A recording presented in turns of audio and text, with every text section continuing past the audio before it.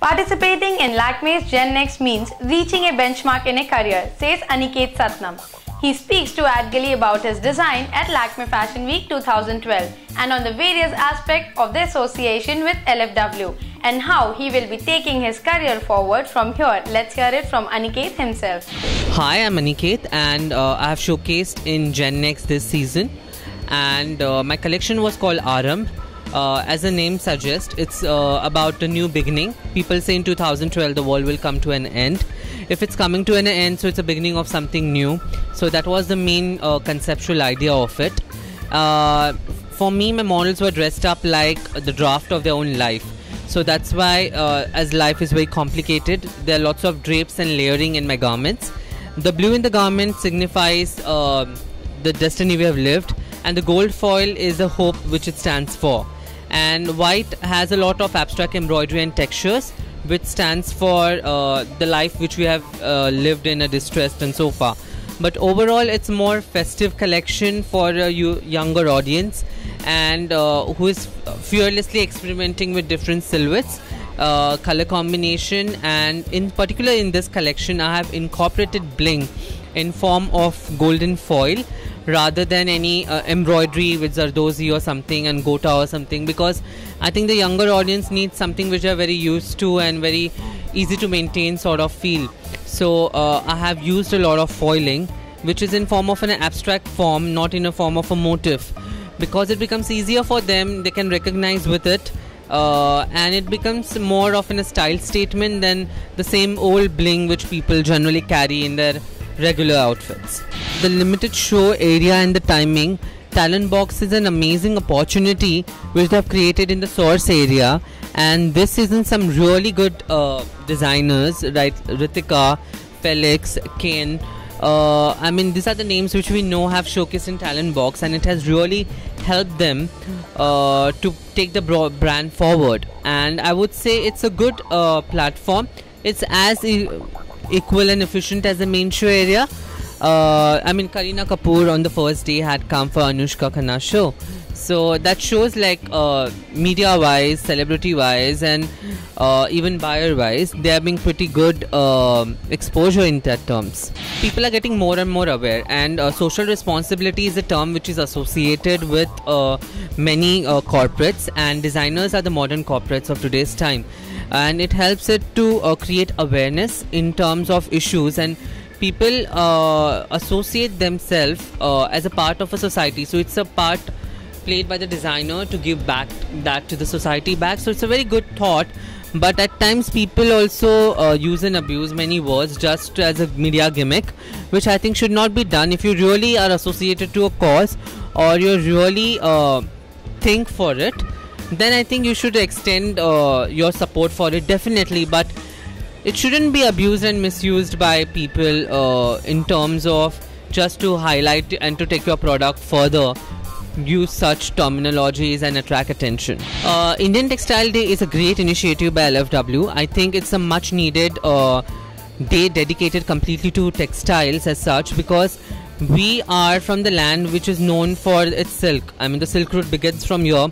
We have been known for the best of cottons, and we have so much of diversity in terms of a textile all over different states of India is concerned. So I think it's a great way to celebrate our rich heritage in terms of our handlooms, and it bring it in a new light, because generally people think textile is too much of drab for old people, too much for the writer sorts, but incorporating in form of fashion, it's an amazing way to create awareness, and ultimately will affect the sales and also will help the cottage industry to grow.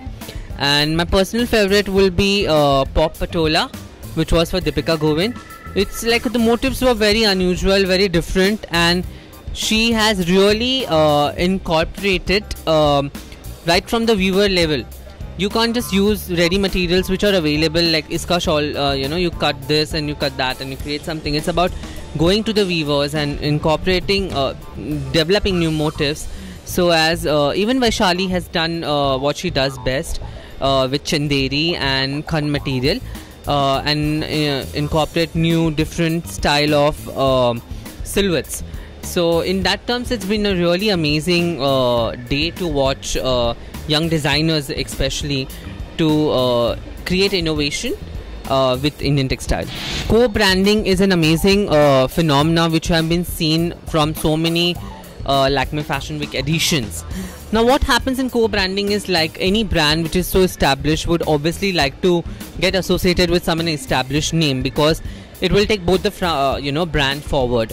By doing it with a new designer, there's always a risk element which a person plays with, and I think it's fair enough on that terms to have an established designer. It attracts attention, and they're already been in the industry, so it becomes easier to break through.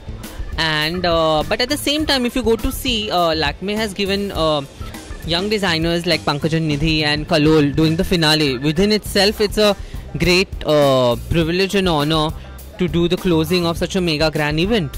So I wouldn't say associating branding and giving something bigger as doing a finale to a new designer. So it all depends upon the association with the brand and how comfortable the brand is with the designer to get associated.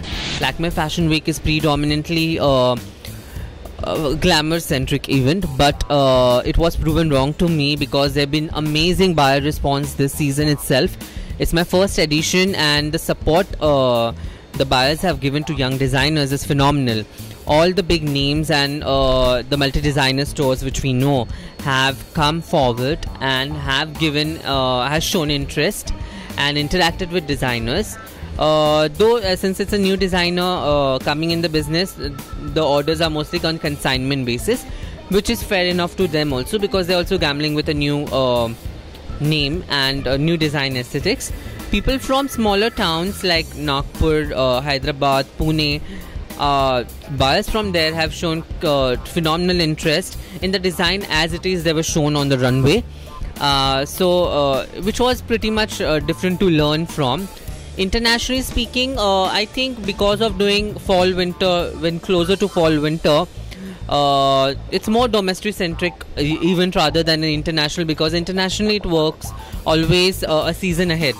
So I don't think this time there was too many international buyers as such, but domestically it was phenomenal. Right now I'm focusing on, as I said, the business was very good, so delivering on time and with quality and finish is going to be my first priority.